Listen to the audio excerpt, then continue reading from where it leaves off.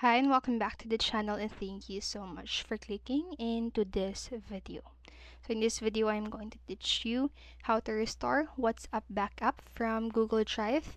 Make sure that you stay until the very end of this video so you don't miss an important step or information, and without further ado, let's get on it. So restoring WhatsApp from Google Drive to Android has never been a big problem whatsoever. But before diving into the step-by-step instructions, it is essential to note that the same phone number and Google account that created the target backup must be used to restore the backup on the Android phone.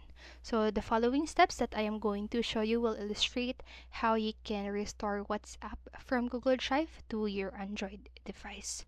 So these are the steps. So the first step that you need to do is to uninstall WhatsApp on your phone and then reinstall it, and then after that just follow the on-screen installation process and verify that the WhatsApp number is correct.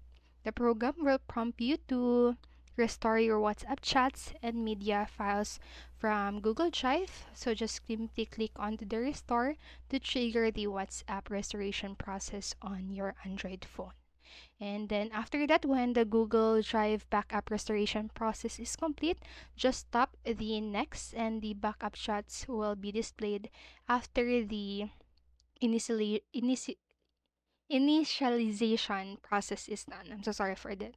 So when the restoration of WhatsApp chats is complete, media files will immediately follow.